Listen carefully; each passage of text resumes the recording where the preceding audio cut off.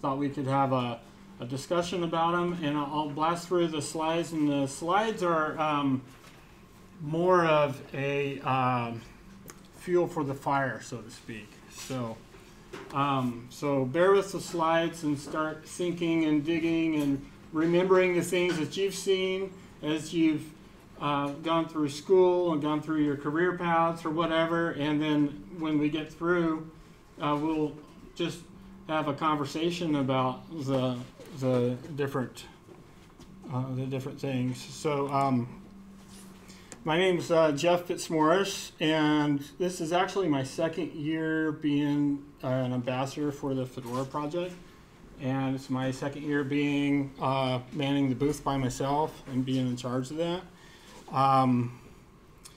In my day job, I work for a local airplane manufacturing company, and I also dabble around in mechanics, and I like to play with my lawnmowers, and I like to do a little bit of construction. I'm building a house this fall that I get to live in for the rest of my adult life.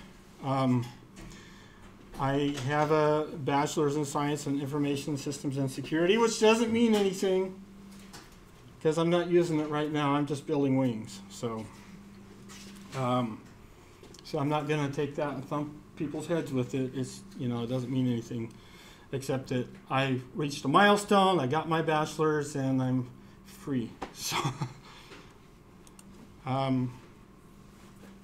just a little shameless plug for the different anniversaries we have going on.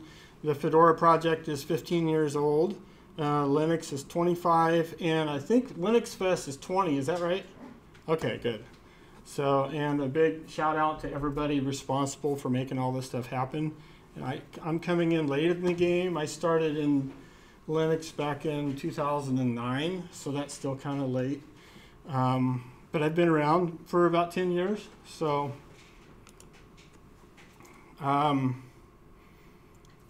ideas shape the future. And that sounds like a little cliche. Have you ever heard that as a cliche before? Ideas just don't happen by themselves, but people have ideas and shape the future by building on those ideas. It's really called scientific method. It starts with the scientific method. You guys, a lot of people don't even remember that from high school or college or anything like that. I mean, do we still use that today? I mean, is that still taught in college, the scientific method?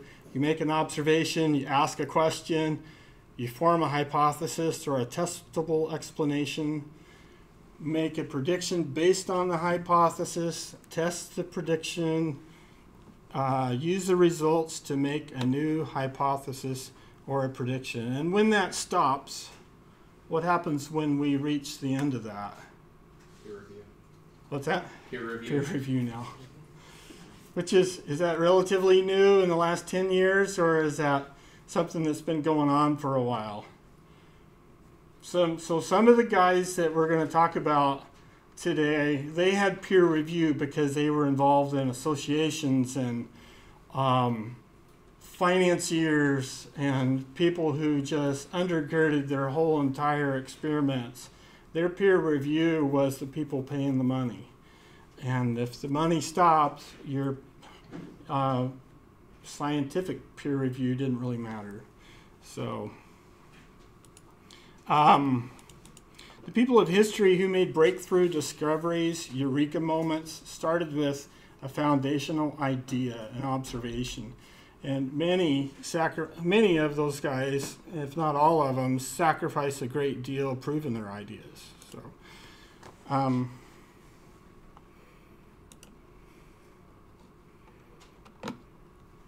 this is just an example. The pictures up here. I mean, we're in outer space again. The second picture is just one example of automatic. What do they call those things? AVGs. Automated guided vehicles, which we have in our company, and they move all of our heavy stuff around. And then Then the thing on the bottom right-hand corner is just idea starter for artificial intelligence, which in 2016 it wasn't really on the front page, but 2017 it's really, really, really hot, and they're trying to develop that.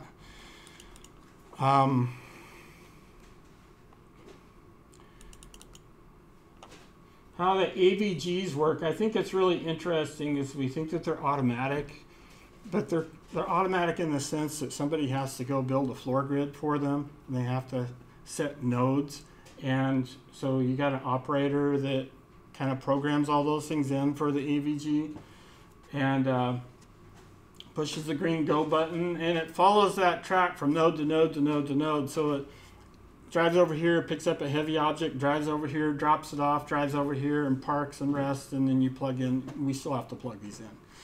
So they're not artificial intelligence yet. They'd like to think that we are, but we're not.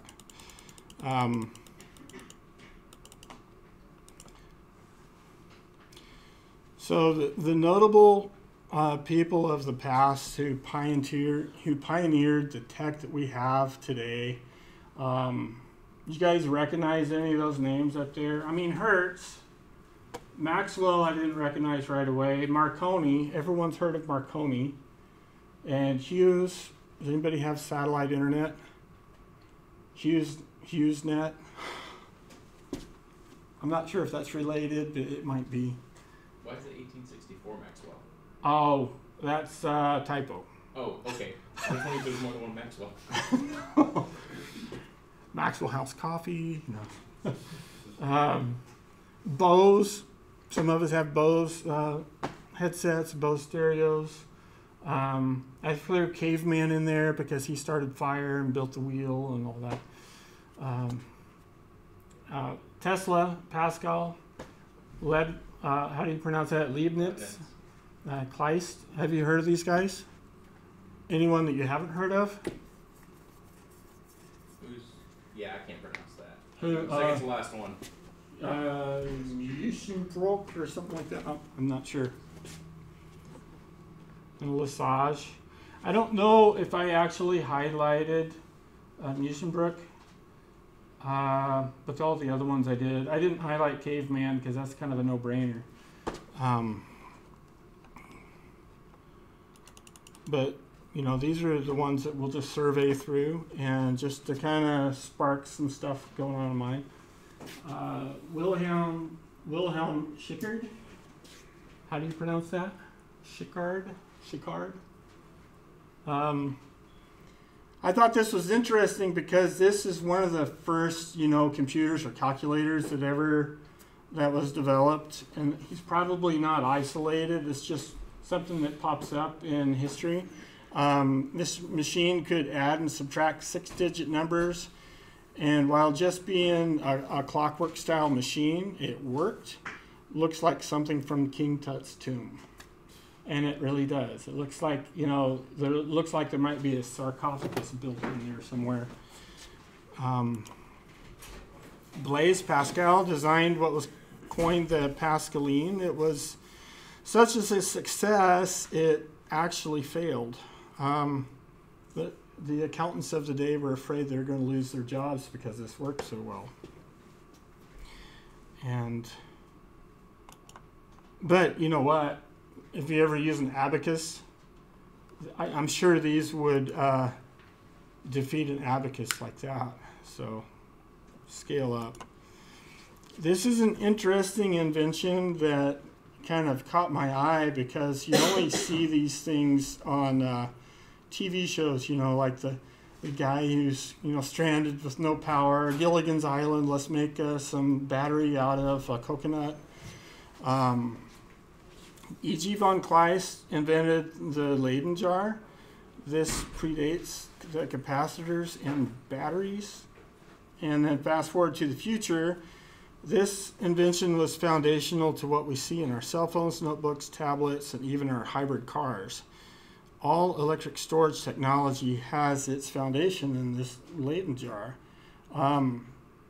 And I looked it up on YouTube last night. I don't know what time it was, but they actually have a tutorial on how you can actually build one of these. And it's salt water, aluminum foil, some wires, and a plastic cup. and it can actually store energy to where notable measurable energy. So that's interesting. Lesage, has anybody heard of Lesage? He patented the electrostatic telegraph in 1774. What's interesting about all these is that all the technology that you see right now, all these guys are the foundation for what we have.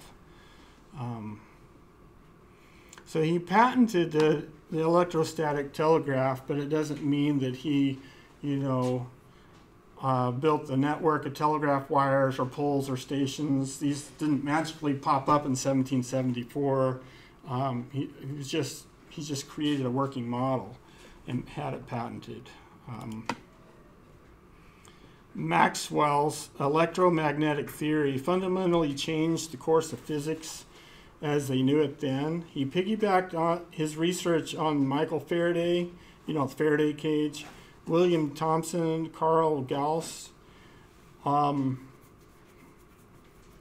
Even though he may not have, we're not talking about any of his physical experiments, we're just talking about his theory was transformational to science back in the day. Thomas Edison, we owe a lot of our stuff, the things that we have, to Thomas Edison. One thing that I noticed when I was, looking into this was that wireless technology was first conceived of back in the 1800s. And we're still perfecting wireless technology today, which is, several hundred years, or a couple hundred years afterwards. Various people tested various hypotheses which led them down similar and different paths like radio, television, mobile phones, Bluetooth, and Wi-Fi, etc. And the thing that we have right there, and there's modern versions of this that actually do much more than this thing did. That's Edison's etherioscope. Is it? Edison coined the term etheric force. Etheric force is a term that describes a phenomenon as, let's see, how does that go? Etheric force is a term Thomas Edison coined to describe a phenomenon later understood as high-frequency electromagnetic waves, effectively radio. Edison believed it was the mysterious force that pervaded the ether. What was the ether?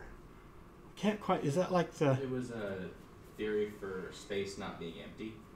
Oh, okay. Yeah, so the space containing matter, or yeah, essentially, or unseeable jello, or something like that. The medium that electromagnetic waves wave in.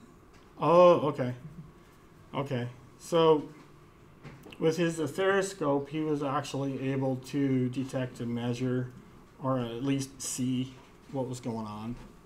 So that's the primitive version. You can get, high-tech ones. A quick search for etherioscope, and you'll pop up a whole lot of high-tech gadgets that. You should own your Maxwell slide. So he's the guy that disproved this. Oh, Maxwell disproved that? Yeah. Huh. Interesting. Let's see. Well, what do you think about, think about Marconi and I don't talk, I think I have a little blurb about Marconi, but,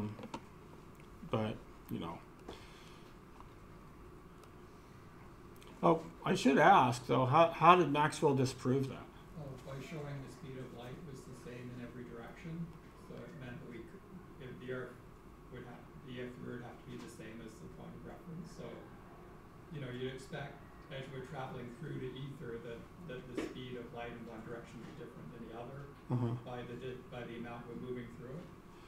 Because we're not static. Yeah, but Maxwell showed the speed of light's the same in every direction, so we can't be moving through the ether, and it can't be a thing, a medium. Oh, okay. Then what was his alternative to that? I don't think he had one. I think photons and everything was Yeah. the later theories.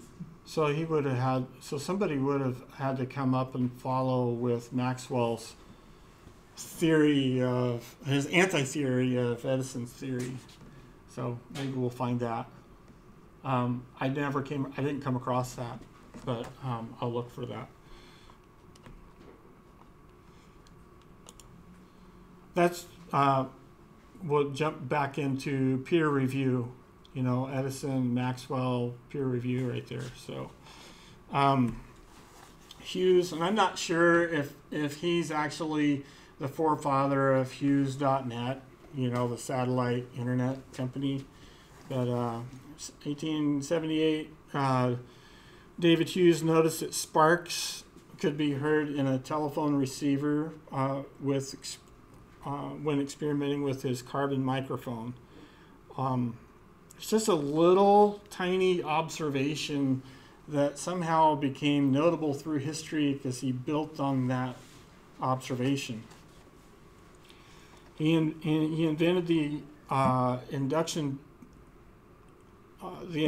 balance, later used in metal detectors, and in 1879 he transmitted and received radio waves using a detector made of carbon, years before Heinrich Hertz and 16 years before Marconi demonstrated wireless telegraphy.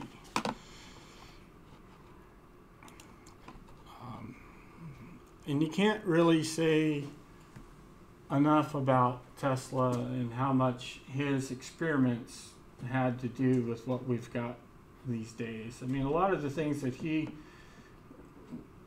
dreamed of, we see. I mean, one thing that we don't have, if you've ever watched documentaries about Tesla, you know, he kind of envisioned electric cars, but being powered wirelessly through a big giant transmitter array. Like that thing, that big giant tower right there.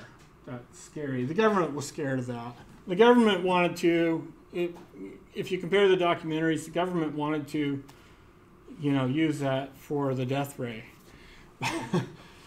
And that's why we don't have that today, because he scrapped all of his plans for that and nobody can find them.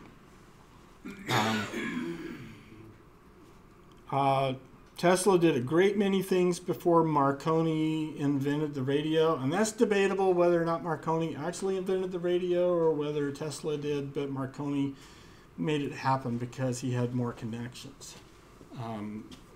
Tesla's life was, he was embattled. And his peer review never could see him through to the end of a lot of his experiments. So, let's see. I lost my clicker.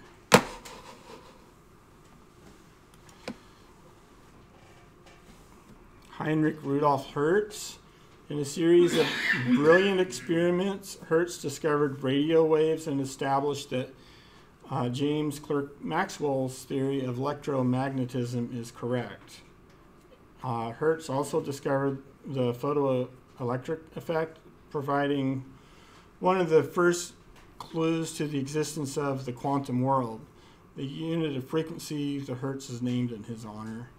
And I'm not sure what his relationship was with Maxwell and Edison and all that. I'm sure they built off of each other or disproved and added on or whatever. One of the guys that really goes unmentioned, some people say that Bose was the father of modern day wireless technology. He did an experiment where he wirelessly lit a fuse and it rang, you know, had a little explosion and rang a bell. He performed what they call cutting edge research on electromagnetic radiation. In 1895, he demonstrated for the first time the wireless transmission and reception of microwave signals. before Marconi's more celebrated 1897 demonstration of wireless telegraphy across UK's Salisbury Plain, Bose did his experiment. At a public demonstration in Calcutta Town Hall in November of 1895, Bose sent an electromagnetic wave 75 feet, passing through walls to remotely ring a bell and to explode some gunpowder. He also invented the mercury, I think it's coherer or something like that, a radio wave receiver that was later used by Marconi to build the first operational transatlantic two-way radio capable of communicating across 2,000 miles. Marconi is significant because he built upon the research of past pioneers, and which is what we're doing these days. I say we, but we as mankind, we're building off all the foundational pioneers of technology, and this is just one aspect of science of telecommunications is based upon all these guys from the 1600s on. So otherwise we would still be using semaphore flags and smoke signals and doves or pigeons.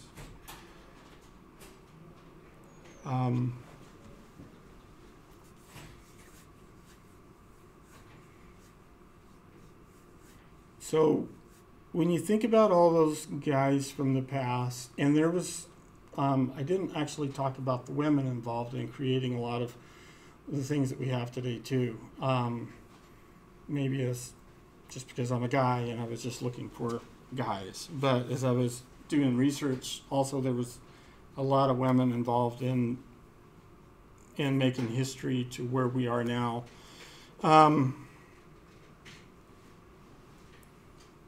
So my questions, everything we see and use today is based upon the breakthroughs from these men and many others I didn't mention. Have we taken these ideas to their limits yet? Some people would say, I mean, if you look up what's in 2018, what was the groundbreaking technology that hit the headlines? Does anybody see anything? What about in the past 10 years? Have we had any groundbreaking technology or technological breakthroughs in science? Or how about the Galaxy Fold that they just decided not to do anymore? Oh, yeah, I don't know. Would that be a breakthrough, or? I mean, it's cool. Yeah, everybody wants one. Well, I think it's cool because it looks like a phone, but it's also like a little tablet as well. Yeah. Oh, the folding one? Yeah, the folding one. Oh. Yeah. Yeah, it looks like a tablet when you open it up, and then you close it, and it's a phone. Yeah. So you don't have to carry both. Yeah, that's pretty cool. What other ones did we see that were in the last 10 years that were amazing breakthroughs? What about quantum computing? That might be older than 10 years though. No, I think they're still playing around with that though. They are. They're still around. I was talking to a guy who's working on getting AWS to use it. So. Oh, really? Machines Oh, okay.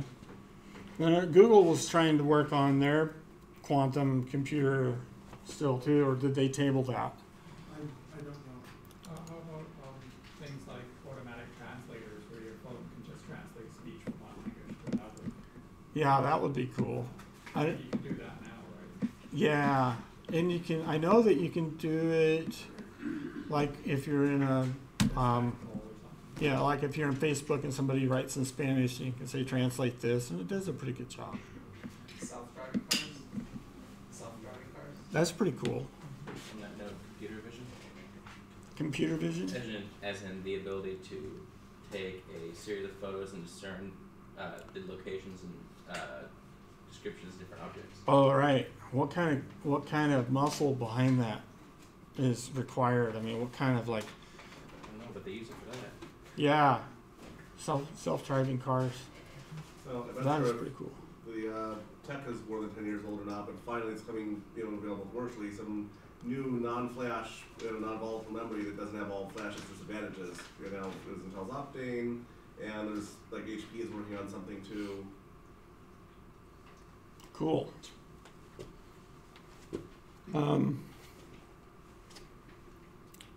Something just crossed my mind.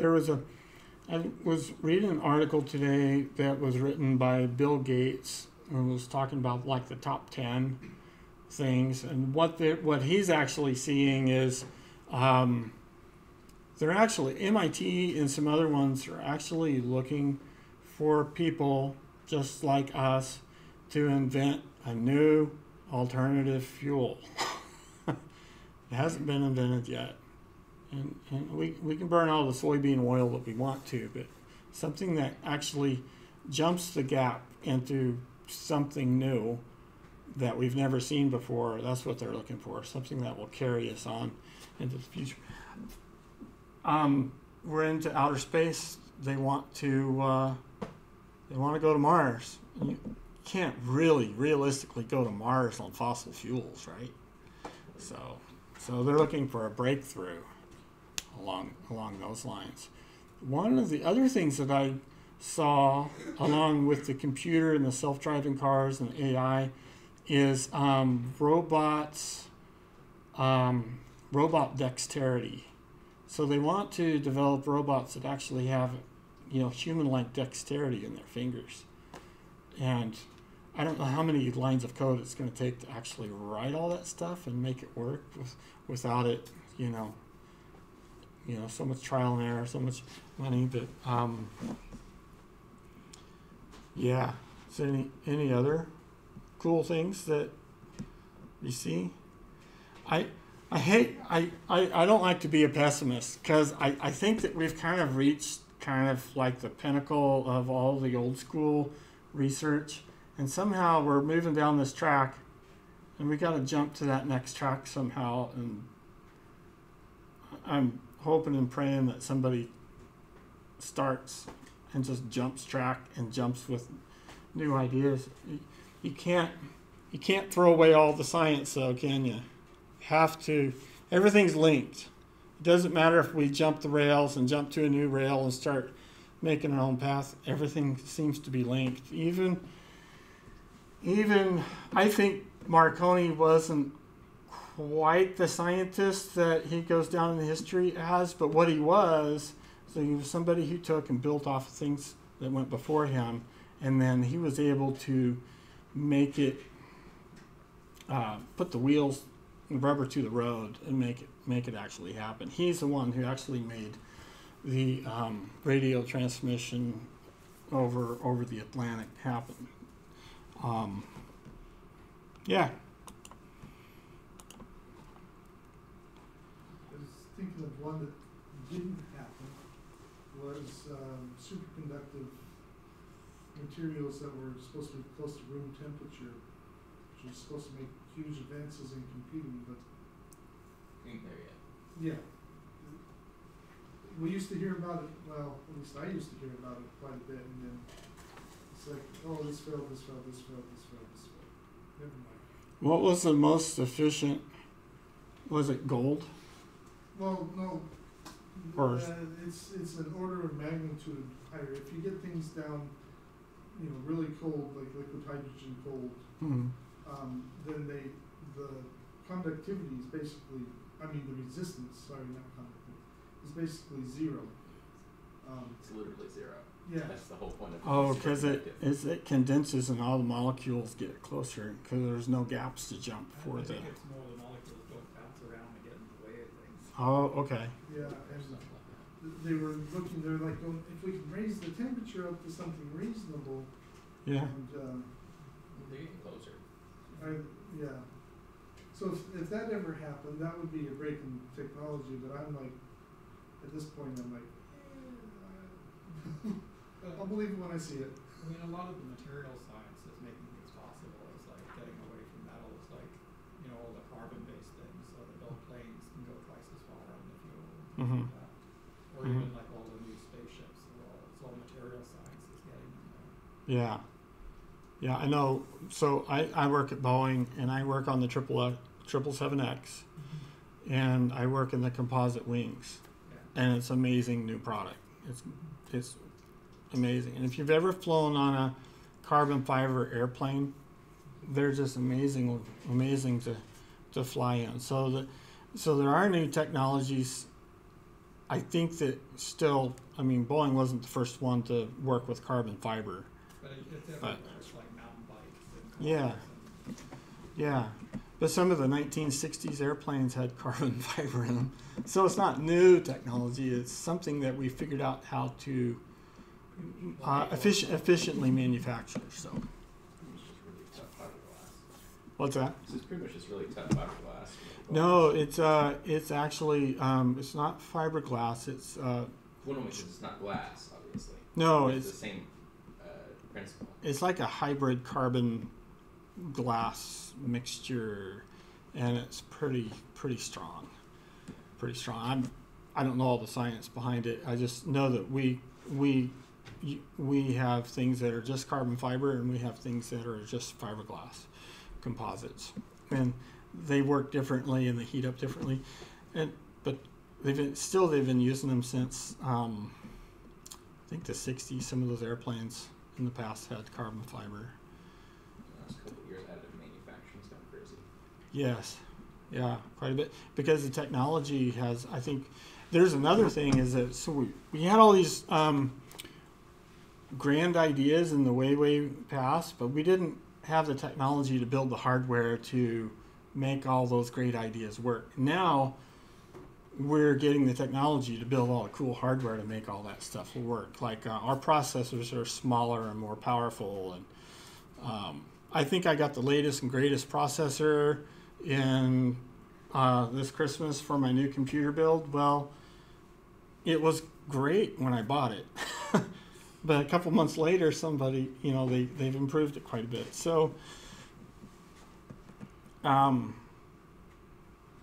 we continue to build on the science of the past and looking towards the future. I mean, if you look at our the concept of fiber optics has been around for a long time. We've just now gotten brave enough to set up fiber optics everywhere. So because we have the technology and it's more cost effective now than it used to be. The new airplanes have carbon fiber everywhere in these new airplanes, and we have to have special training on how to handle it and stuff like that. But I've worked out with carbon fiber in applications where it's very strenuous. There can be an issue with not being able to tell when the carbon fiber has been damaged, because it can have such like hairline fractures, or it doesn't break until it fully breaks. yeah, So do you know? yeah. So they have a thing, a cool tool that they can. So I don't know about the long stretches of carbon fiber, how they do that, but the short stretches of carbon fiber, they have a what would you call it? It's a really, really tiny borescope that will go through the tubes and actually be able to see inside the fiber optic lines. Don't the fractures reduce the efficiency of the fiber, so you have a known Yeah. speed for something, and you run it on one that you're suspicious of?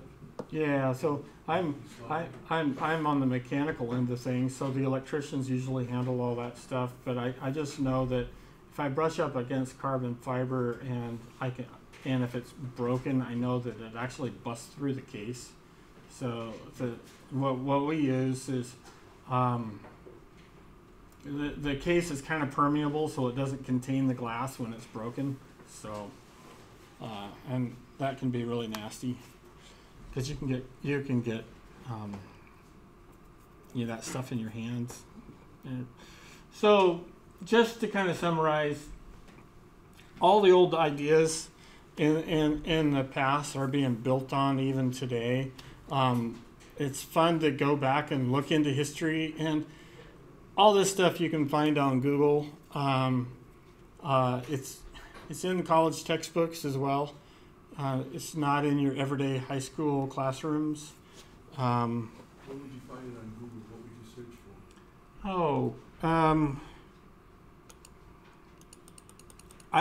What I started to do was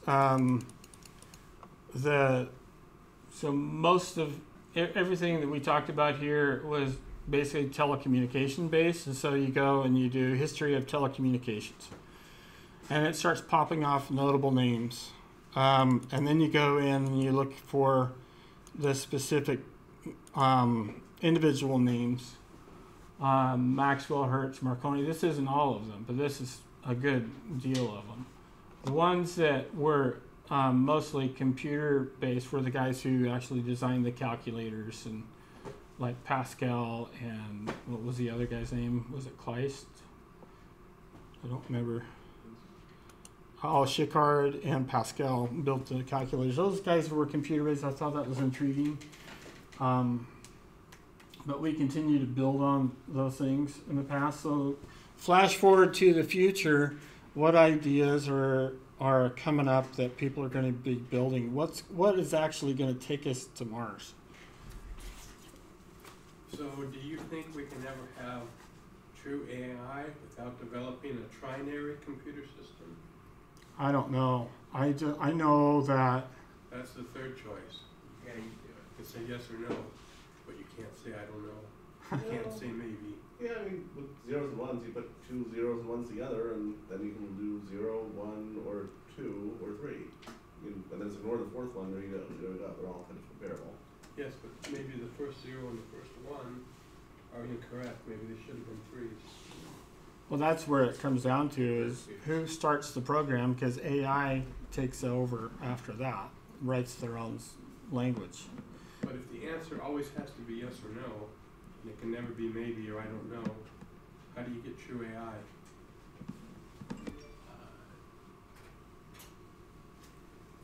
What do you mean by true AI? Because like, what if something is posed as a question? are you trying to like obtain sentience with AI, or you just want it to be general purpose AI? Because you can do general purpose AI. I think sentience. If something's posed as a question, whether it's philosophical or engineering, and the facts don't currently exist out there, but there has to be an answer, either yes or no. Well, if we can't figure out if people are sentient, how are we going to figure out if robots are sentient? Exactly. We can say people, maybe. The bigger issue we is don't know. whether it's yes or no. It's what's the probability of it being yes versus the probability of it being Yeah, no. I mean, any kind of discrete number is easily done with binary. I think maybe a better question would be what we need the analog for. I mean, an infinite number. But wouldn't true AI include maybe? Because a true AI would never say yes or no. A true AI would be reasoning and coming to a conclusion through maybe let's look into this more. So if we just give AI the ultimatum and you can either be yes or you either be no, then I don't think that's true AI, and it wouldn't be true what you would call sentient. No, but if you use percentage, say 80-20, and the AI picks 80, what if it's a long shot and the 20 comes in? Maybe AI Well, I mean, humans could are like that too. have said maybe. The AI couldn't say maybe. Yeah, I don't think anyone would say you can make an infallible AI, but, can you make one as good as a person? Probably, and I think a lot of the mathematics, that a lot of these systems are all equivalent in some sense. Yeah. I think we're like conflating abstraction. Yeah. Conversation a whole lot, because it's easy to program a program to say maybe to anything. Yeah. So what's interesting about the AI discussion that I've observed is that aren't they supposed to get to a point where they start writing their own stuff? They start writing their own code, and then they have to have some sort of a brain or a server to back them up, so all that stuff is stored, so they can remember it Have you all. seen the computer programs that can write their own poems? Those could be actually pretty hilarious. Oh, okay. I mean, it's obviously a very rough start to AI, but in some regards, it can be considered AI. Yeah. But I think a lot of people theorize things are going to change big time when when AIs get to a certain level, because when they can write their own programs, Yeah. then they're doing something that we can't, because we can't reprogram our brains. Yeah. That they expect. That's what they call the singularity, where it's just going to explode. Yeah. Like their intelligence will just grow exponentially. Yeah. Beyond what we can imagine. People have machine learning because it is already a program. Yeah. Is it? Once they're intelligently guiding it, as opposed to more of the sort of trial and error approaches we use now. Yeah, interesting. Yeah, so we have robots in manufacturing, and the new robots are supposed to communicate to each other. So if one's working here, one's working on the outside, and they're both supposed to be working kind of on the same job, but different aspects of the job, but they're supposed to be working together. They're supposed to talk to each other, and they're supposed to communicate to each other, but I don't think we're there yet because we still don't have storage capability to really support that. Now, the automotive industry has been doing amazing with robots and stuff, but they're not AI yet. The automatic vehicles that drive around, they're not quite AI. The other thing is, like on a lot of those science ones that you have progression, Mm-hmm. I mean, a lot of things like the big gliders, like they've got CERN in Switzerland, a lot of that's just sort of like a lot of that was, discovering electromagnetism and discovering the next thing and the next thing. Mm-hmm. And a lot of that is, like from the CERN reactor, we sort of prove that in, the amount of power we have and stuff on Earth, there actually isn't anything else. Mm-hmm. Are they still running that? I don't know if it's like today, but they still run a series of experiments. Okay. And they're at the sort of power level now where they sort of prove that there's no new field like electromagnetism Yeah. within reach of what we could ever produce here. Yeah. I wonder if we've actually tapped into the Tesla's theory of static electricity coming from the Earth and all that. I mean, that's pretty much been proven, but I don't know, have we actually utilized that energy? I mean, they were afraid of it back in his day. Problem is you need difference in potentials. Yeah. You don't. Well, I mean, you do, but by the point where it actually matters, you've got something 800 miles across and you're pulling like a watt off of it. Yeah. It's just Like like if it that ends point. up uncontrollable like lightning, it's more rather, can you practically do it? Yeah. Yeah. The atmosphere does more than the Earth's magnetic field Yeah. ever do. Yeah, because you start messing around with that stuff, and you have to deal with the reactions that come from that. So We've used it effectively to torment little sisters. yeah, yeah. So, all right. I think I'm pretty much it. I just did this just to kind of spark thinking, And this is extremely limited and benign based upon my own, observations. But take it for what you want. I always told my kids to follow your dreams. And I actually had to apologize to one of my kids because he said, I've chosen this path. And I said, you what? And a week later, I wrote him a letter, said, I apologize. I told you to follow your dreams. I went, first test of that, I failed you. So I keep this letter for the rest of your life in case I do it again. And, but, as we raise our kids, tell them to follow their dreams, give them everything they need to experiment with and to play with and whatever it takes to get us to that next level of scientific breakthroughs. So that's it. Thanks for coming. Appreciate it.